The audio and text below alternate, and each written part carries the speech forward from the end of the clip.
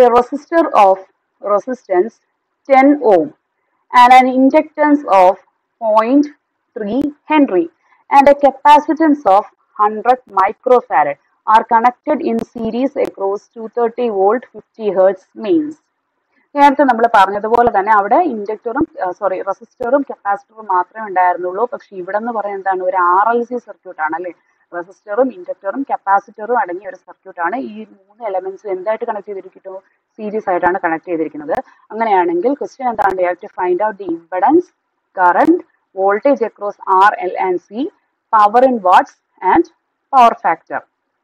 ഇത്രയും കാര്യങ്ങളാണ് നമുക്ക് കണ്ടുപിടിക്കാനായിട്ട് പറഞ്ഞിരിക്കുന്നത്. അപ്പൊ നമുക്ക് ഈ സർക്യൂട്ട് ഒന്ന് വരച്ചു നോക്കാം. ഫസ്റ്റ് എന്താ പറഞ്ഞിരിക്കുന്നത്, ആദ്യം എന്താ ഉള്ളത്, ഒരു റെസിസ്റ്റർ ഉണ്ട്, അതിന്റെ വാല്യൂ എന്താണ് തന്നിരിക്കുന്നത്, 10 ഓം ആണ്. പിന്നെ അത് കഴിഞ്ഞിട്ട് എന്താ ഉള്ളത്, ഒരു ഇൻഡക്ടർ ഉണ്ട് അല്ലേ, ഇൻഡക്ടർ ഉണ്ട്, അതിന്റെ വാല്യൂ എന്ന് എത്ര തന്നിരിക്കുന്നത്, 0.3 ഹെൻറി എന്നാണ് തന്നിരിക്കുന്നത്. അത് കഴിഞ്ഞ് എന്താ ഉള്ളത്, ഒരു കപ്പാസിറ്റർ ഉണ്ട്, അതിന്റെ വാല്യൂ എന്താണ്, 100 മൈക്രോ ഫാരഡ്. ഈ മൂന്ന് എലമെന്റ്സും സീരീസ് ആയിട്ട് കണക്ട് ചെയ്തിരിക്കുന്നു.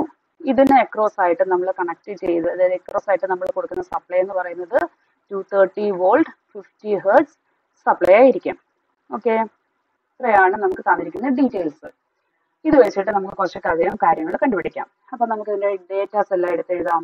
തന്നിരിക്കുന്ന എന്താണ്, R is equal to 10 ohm, L is equal to 0.3 Henry, C is equal to 100 microfarad, അതായത് 100 into 10 raised to -6 farad. പിന്നെന്താ തന്നിട്ടുണ്ട്, വോൾട്ടേജ് അപ്ലൈ ചെയ്ത വോൾട്ടേജ് എത്രയാണ്, 230 വോൾട്ട് ആണ്. അതേപോലെ ഫ്രീക്വൻസി F എന്ന് പറഞ്ഞ എത്രയാണ്, 50 ഹെർട്സും ആണ്. ഇനി നമുക്ക് എന്താ കണ്ടുപിടിക്കേണ്ടത്, Z ആണ് നമ്മളുടെ ഫസ്റ്റ് ക്വസ്റ്റ്യൻ അല്ലേ. Z എങ്ങനെയാ കണ്ടുപിടിക്കേണ്ടത്, root of R square plus series ആയിട്ടാണെന്ന് പറഞ്ഞിട്ടുണ്ടല്ലോ, അപ്പോൾ XL plus XC the whole square. Okay, അപ്പൊ നോക്കിക്കേ, നമുക്ക് ആദ്യം എന്ത് കണ്ടുപിടിക്കണം, എക്സലിന്റെ വാല്യൂ കണ്ടുപിടിക്കണം അല്ലെ.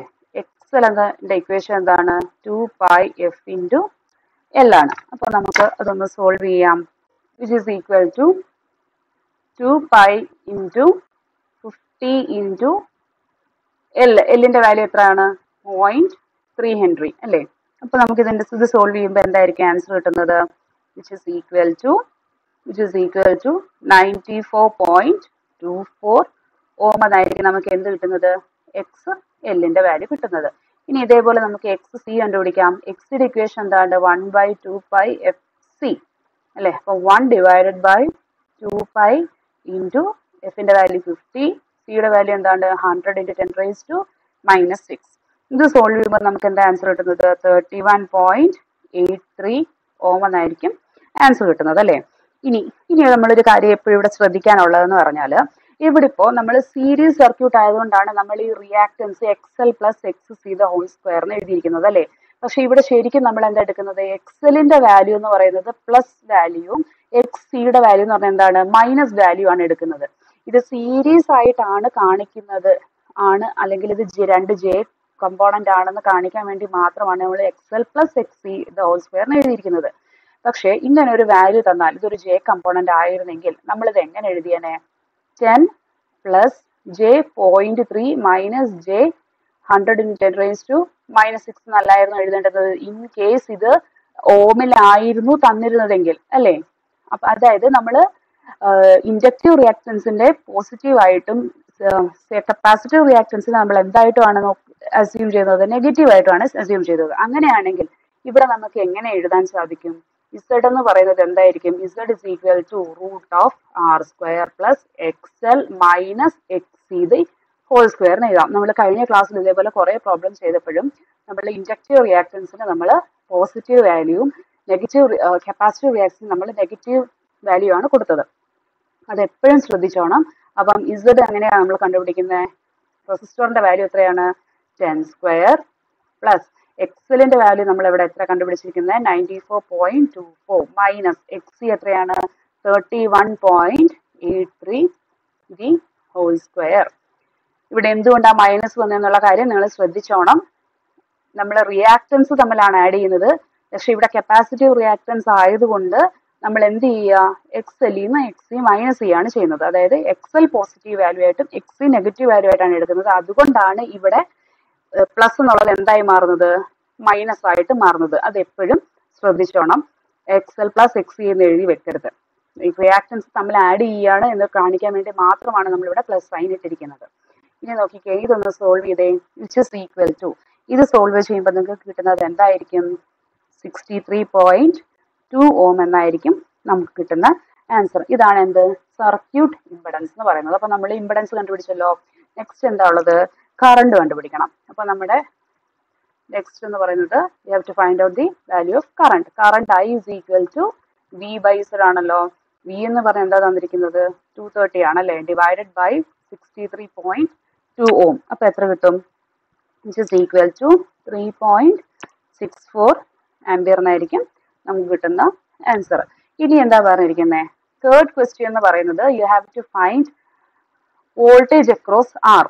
വോൾട്ടേജ് അക്രോസ് ആർ എന്ന് പറഞ്ഞാൽ എന്താ, V R, which is equal to എന്താണത്, ഐ ഇൻറ്റു ആർ ആണ്. ഐ ഇവിടെ നമ്മൾ കാൽക്കുലേറ്റ് ചെയ്ത് വെച്ചിട്ടുണ്ട്. എന്താണ്, 3.64 ഇൻറ്റു ആറിന്റെ വാല്യൂ ഇവിടെ എത്ര തന്നിരിക്കുന്നത്, 10 ആണ് അല്ലേ. അതെന്ന് പറയുമ്പോൾ എന്ത് വരും, 36.4 വോൾട്ട് എന്ന് വരും.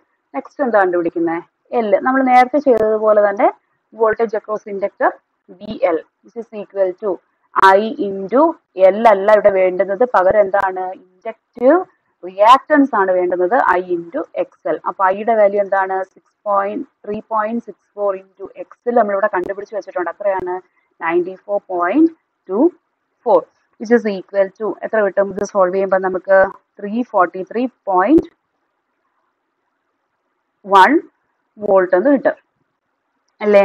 ഇനി എന്താ ഉള്ളത്, നെക്സ്റ്റ് എന്താ കണ്ടുപിടിക്കുന്നത്, സിക്ക് അക്രോസ് ആയിട്ടുള്ളത്, കപ്പാസിറ്ററിന് അക്രോസ് ആയിട്ടുള്ള voltage V C, which is equal to I into X C അല്ലേ. ഐയുടെ വാല്യൂ 3.64 ഇൻറ്റു എക്സിയുടെ വാല്യൂ ഇവിടെ എത്ര നമ്മൾ കണ്ടുപിടിച്ച് വെച്ചിരിക്കുന്നത്, 31.83. അപ്പോൾ നമുക്ക് എത്ര കിട്ടും, സോൾവ് ചെയ്യുമ്പം 115.86 വോൾട്ട് എന്നായിരിക്കും കിട്ടുന്നത്. അപ്പോൾ നമ്മൾ ഇംപെഡൻസ് കണ്ടുപിടിച്ചു, കറണ്ട് കണ്ടുപിടിച്ചു, ആറിനും എല്ലിനും സിക്കും അക്രോസ് ആയിട്ടുള്ള വോൾട്ടേജും കണ്ടുപിടിച്ചു. ഇനി നമുക്ക് എന്താ കണ്ടുപിടിക്കേണ്ടത്, പവറും പവർ ഫാക്ടറും കണ്ടുപിടിക്കണം അല്ലേ.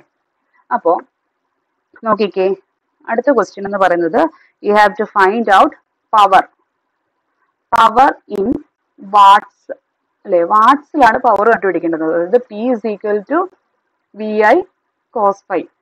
പക്ഷേ നോക്കിക്കേ, നമുക്ക് വിയും ഐയും അറിയാം, കോസ് ഫൈ അറിയത്തില്ല അല്ലേ. അടുത്ത ക്വസ്റ്റ്യൻ ആണ് നമുക്ക് പവർ ഫാക്ടർ കണ്ടുപിടിക്കാനായിട്ട് പറഞ്ഞിരിക്കുന്നത്. അങ്ങനെയാണെങ്കിൽ നമുക്ക് ആദ്യത്തെ ക്വസ്റ്റ്യൻ അങ്ങ് ചെയ്യാം. കോസ് ഫൈ എന്ന് പറയുന്നതാണല്ലോ power factor, is equal to power factor. അതായത് power factor is equal to cos phi is equal to എന്താ ആർ ബൈ സെഡ് എന്ന് എഴുതിക്കൂടെ. ആറിന്റെ വാല്യൂ എത്രയാണ്, 10 ആണ്, ഡിവൈഡ് ബൈ സെഡിന്റെ വാല്യൂ എത്രയാണ്, 63.2 ആണ്. ഇത് എത്ര കിട്ടും നമുക്ക്, 0.158 എന്ന് കിട്ടത്തില്ലേ, 0.158. ഇനി നമുക്ക് നോക്കുക, അപ്പോൾ നമുക്ക് ഇതിനകത്തോട്ട് സബ്സ്റ്റിറ്റ്യൂട്ട് ചെയ്ത് കൊടുക്കാമല്ലോ. ഇനി വേറൊരു കാര്യം, ഇവിടെ നമ്മൾ പവർ ഫാക്ടർ കണ്ടുപിടിച്ചിട്ടുണ്ട്. ഇവിടെ നമുക്ക് ആർ ഉണ്ട്, എൽ ഉണ്ട്, സി ഉണ്ട്. ഇപ്പൊ എല്ലും സിക്ക് അതൊന്നും വെച്ചിട്ട് നമ്മൾ എക്സലും കണ്ടുപിടിച്ചു, എക്സ് സിയും കണ്ടുപിടിച്ചു. ഇതിൽ ഏതാണ് വലുത്, എക്സൽ അല്ലേ വലുത്. എക്സൽ വലുതായതുകൊണ്ട് തന്നെ, എക്സൽ എന്ന് പറയുന്നത് എക്സിനെക്കാട്ടിലും വലുതായതുകൊണ്ട് തന്നെ പവർ ഫാക്ടർ എന്തായിരിക്കും, ലാഗിങ് പവർ ഫാക്ടർ ആയിരിക്കും. ഇൻ കേസ് എക്സൽ എന്ന് പറയുന്നത് എക്സ് സിയെക്കാട്ടിലും ചെറുതാണ്, അല്ലെങ്കിൽ എക്സ് സി എന്ന് പറയുന്നത് എക്സലിനെക്കാട്ടിലും വലുതായിരുന്നെങ്കിൽ പവർ ഫാക്ടർ എന്ന് പറയുന്നത് എന്തായിരിക്കും, ലീഡിങ് ആയിരിക്കും. അപ്പൊ ഈ ഒരു ഇത്രയും കാര്യങ്ങളൊന്ന് ശ്രദ്ധിക്കുക. അപ്പൊ നമുക്ക് ഈ തന്നിക്ക് കിട്ടിയിരിക്കുന്ന പവർ ഫാക്ടറിന്റെ വാല്യൂ ഇതിലേക്ക് സബ്സ്റ്റിറ്റ്യൂട്ട് ചെയ്ത് കൊടുക്കാം. അതെ, അപ്പോൾ P equal to V I cos phi. V എന്താ തന്നിരിക്കുന്നത്, 230 ആണ്.